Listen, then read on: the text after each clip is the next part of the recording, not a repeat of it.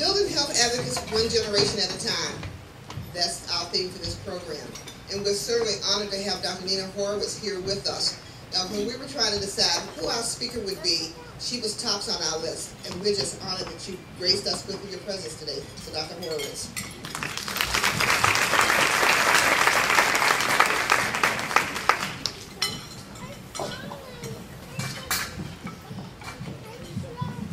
Good morning, and thank you so much. I'd like to start by echoing a little bit of what Rosa had to say. I want to thank Dawn so much for her kind invitation to come speak today to all of you. It is an incredible honor for me to be here. I knew Dawn's grandmother over many years, and I feel her loss. And, you know, I know you all feel Phyllis's loss, Dawn's loss of Phyllis. Her grandmother was a woman of incredible integrity. She had an incredible love for life. She really dedicated herself to this organization, which is a phenomenal organization which has brought incredible support to women in New Haven for years and years. So Dawn, thank you so much, and I really feel fortunate and privileged to be here today to speak. I'm also pleased to be here to talk a little bit to the younger women in this audience. I know that's our focus today. Building health advocates one generation at a time. And it's a particularly important subject to speak to young women about because, you know, you feel pretty invincible when you're a kid and when you're a teenager, when you're a young adult. You don't think things can happen to you. And breast cancer is always a disease that's a disease of a community. You know, women, individual women get breast cancer and they have issues about having breast cancer and they have to make a journey through their breast cancer treatment. But every woman who has breast cancer is a daughter, maybe a mother, maybe a sister, is a member of a community, maybe a member of a church, often a member of a workplace. And so when a single woman gets breast cancer, it has a profound impact on their world and all the people associated with them. And it profoundly affects families. And so it is important for us to raise the consciousness of our daughters. I have a 20-year-old daughter, and I hope, you know, that I have done some of this for her as well. But I want to particularly focus more than 60% of breast cancers occur in women who are over the age of 55. And so one of the things we want to do when we're talking about raising people's consciousness is we don't want to terrify them or scare them or make them feel fearful about this because, in fact, despite our perceptions, we all know the very young women who have had breast cancer. The majority of women who will have this disease are those of us who are not in our 20s, 30s, and 40s. The real cause of cancer is not really known, but at the root of cancer, this is my 1 second of a little science.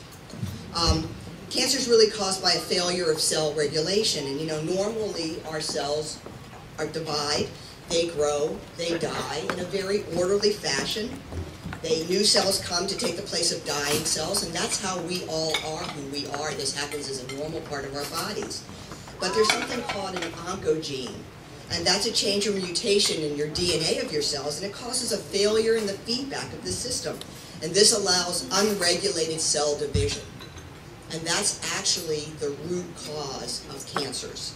These cells start to divide even when you don't need them. They're not needed to replace cells that have not yet died. And that's what causes this uncontrollable growth that turns into a cancer. Now, you know, young women are in a dilemma. They're at much lower risk for breast cancer, and they're not included in most of our national guidelines for screening. There's not enough risk to make it worth screening them as a population growth. And so it's much more important for our younger women to really understand their health risks.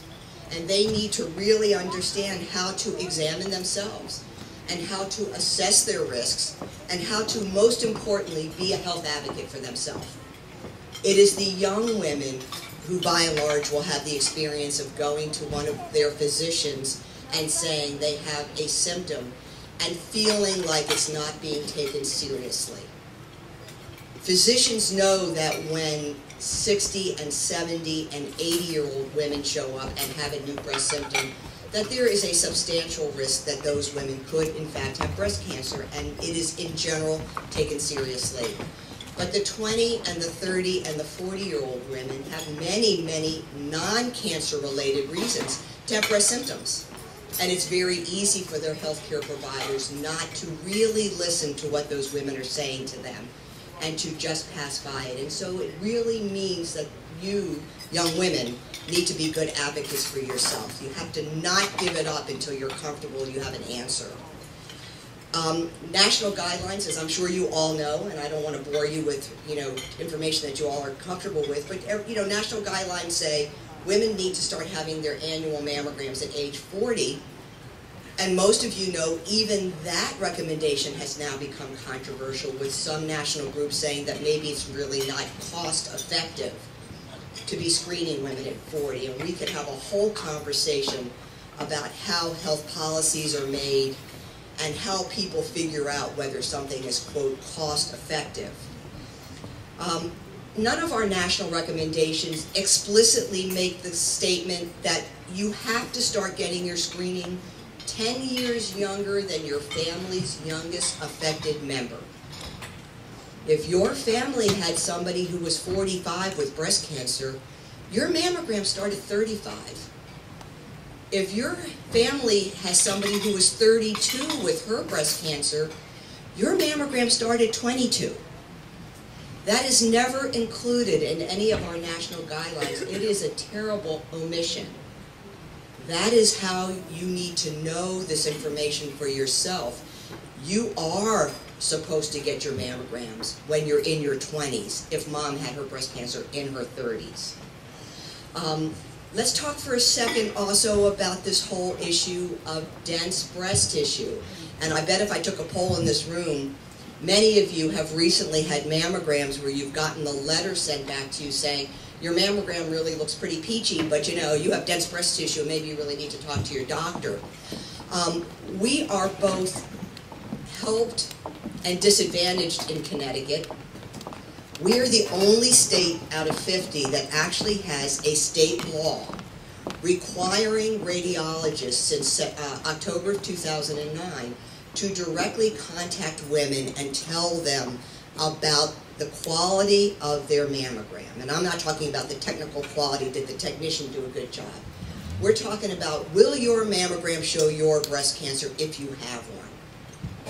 There's also increasing information that women who have this so-called dense breast tissue, and what do we mean by that? What we mean by that is the proportion of milk-making glandular breast tissue relative to the fatty breast tissue in your breast is skewed towards the glandular tissue. So that when the radiologist looks at your mammogram, what they see is a lot of white. What does a cancer look like on a mammogram? White. So it's a needle and haystack problem. If you have really dense breast tissue, the ability for your mammogram to detect that is very compromised. Connecticut has passed the law that says they have to tell you that. Well, if you have a lot of dense breast tissue, our newer data also says you are probably also at increased risk for having breast cancer. That's new data. We never used to think that the composition of your breast affected your risk, but we now know that that's not true. So it's particularly important in the group of women with dense breast tissue who have, therefore, a slight increased risk of breast cancer to have additional imaging done. Most commonly, a breast ultrasound. This is particularly true in the younger women, premenopausal women, who disproportionately will have dense breast tissue. They're the people most likely to have a mammogram miss their cancer. So very important to know that about ultrasound, worth talking to your doctors about. Now, women who are adopted don't have family history information available to them, don't know what their blood families may have passed to them, are in a dilemma also. And if you're in one of those families where you actually don't know the history of your birth parents, I always encourage women to consider themselves to be at higher risk in that category. Never will hurt you to consider yourself to be at higher risk. We'll start looking at you a little earlier, screening you a little earlier. We don't want to miss something if we don't have your family history. Now, it's a perception that younger women are often diagnosed at a higher, more serious stage of cancer, and maybe don't do as well. I say perception because if you actually look at the data, that is not completely borne out, but what is definitely true is that since we are not routinely screening the under, and so when we see 20 and 30-year-old women with breast cancer, they are usually coming in because they feel a lump. And so it is important that you know how to do a breast exam on yourself and feel comfortable bringing to the attention of your doctors anything you find. Breast cancer, unfortunately, is the most common cancer associated with pregnancy. Anybody in the room who's been pregnant knows what your breasts feel like when you're pregnant. It's like they're aliens with a mind of their own, you know, and you can only imagine the dilemma of your physician trying to sort out if your symptom is real or not real. But it is true that breast cancer is the most common cancer of pregnancy. It does occur, unfortunately. Every year we see several women who are diagnosed when they are pregnant or just newly delivered of their children. It is really important that an evaluation be done if there is something that you have noticed in your breast while you're pregnant. We cannot do a mammogram when you're pregnant, but we can most certainly do an ultrasound. We can do a biopsy. We can evaluate it. You have enough to worry about when you're pregnant. You want a nice, healthy, happy child. You don't want to be worried that there's something in your breast that you don't know about. We can evaluate it and make it so that you don't have to worry about it. Now, I have a really special place in my heart for Sister's Journey because, unfortunately, I think a lot of the science and the support for women with breast cancer really focuses on the majority population of white women. And African American women are actually less likely than white women to get breast cancer. So I think the studies have been predominantly done in white women because they do make up the majority of women who develop breast cancer of all ages. It is very important for us to support women of color in their journey through this, and I think science is finally beginning to catch up on this a little bit. African American women are less likely as a group to get breast cancer, but they are more likely as a group to die of their breast cancers. They disproportionately get a kind of breast cancer that we label triple-negative breast cancers. These are the breast cancers that do not respond to the female hormones estrogen and progesterone, and therefore are much more likely to require chemotherapy as part of their treatment, and are much more likely to be aggressive in their biology. There are a whole bunch of clinical trials now underway looking at these particular cancers with new chemotherapeutic agents now being developed specifically targeting this particular subgroup of cancers. Very important for the group of women who are African American with their breast cancers. That particular type of breast cancer also is the kind we see when there are families who carry the breast cancer gene, or what's commonly referred to as the BRCA gene or BRCA genes. Those genes are found in African American families. Those genes tend to cause these particular triple-negative cancers. For those of you who have family members around and can figure out your family history, it is really important to do that before generations unfortunately die and you cannot access that information. If you were in a family where somebody under the age of 45 had breast cancer, you're in a family where there is a distinct chance that the BRCA gene exists. If you're in a family which has had a few generations of women with breast cancer, you're in a family where the breast cancer gene might exist. If you're in a family where breast cancer and ovarian cancer have both been seen, your family might carry the gene. There are other male-type cancers, like prostate cancer, which also are increased in the families who carry this gene. These genes are passed through families in a dominant fashion. It's different from sickle cell disease, where you actually need to get it from both your parents. In this gene, you only need one from one parent. So your father's side is just as important to you as your mother's side when you're figuring out your family risks. Now the good news. Despite everything I just said to you, the outcomes of treatment for breast cancer are actually phenomenal. And the vast majority of women with breast cancer will be cured and be survivors of their cancers. Young women do just as well, stage for their cancers as older women. There is nothing intrinsically worse about your age when you're being treated for your breast cancer.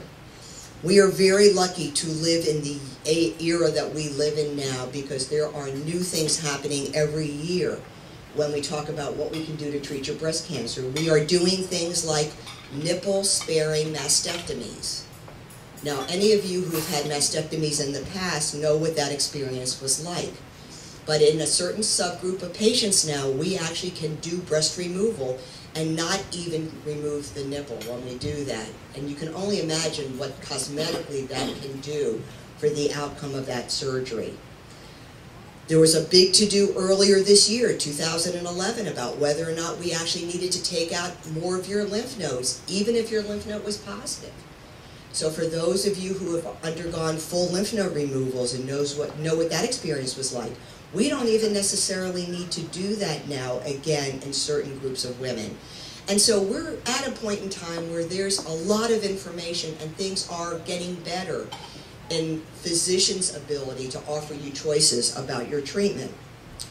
Let me just finish up and turn this program over to Annette in a second by just also saying that increasingly in the last 5 years, what's become clear is that there are lifestyle choices that we can make that can really help decrease our risk of breast cancer.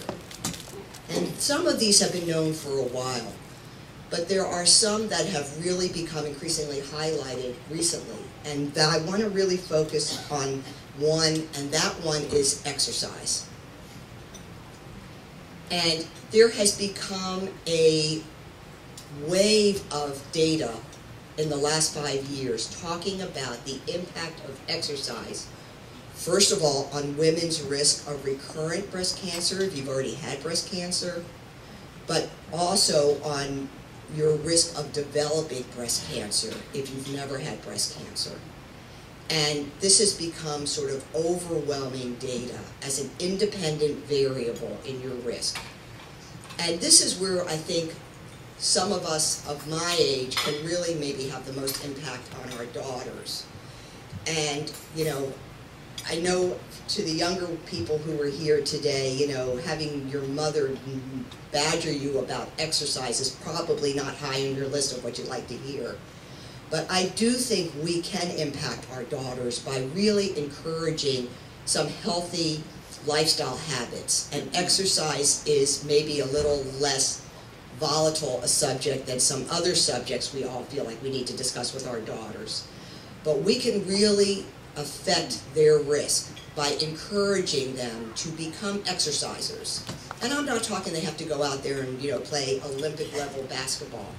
I'm talking about feeling good about themselves and understanding that in their weekly routine, that not just once a week for 5 minutes, I'm talking, you know, 3 or 4 or 5 times a week, a half hour or 40 minutes, do something that makes your heart beat a little faster and makes you sweat so that you are getting some exercise, because independent of everything else, that exercise affects hormones in your body that will actually impact your risk of breast cancer. So that's my last little tidbit for today, and I just want to close by just thanking Dawn and thanking Sisters Journey for offering me the opportunity to come speak to you today. Thank you all for taking time out of your busy lives and your busy spring weekends to come join us today, and I'll be happy to be outside after this to answer questions if anybody has. Thank you again.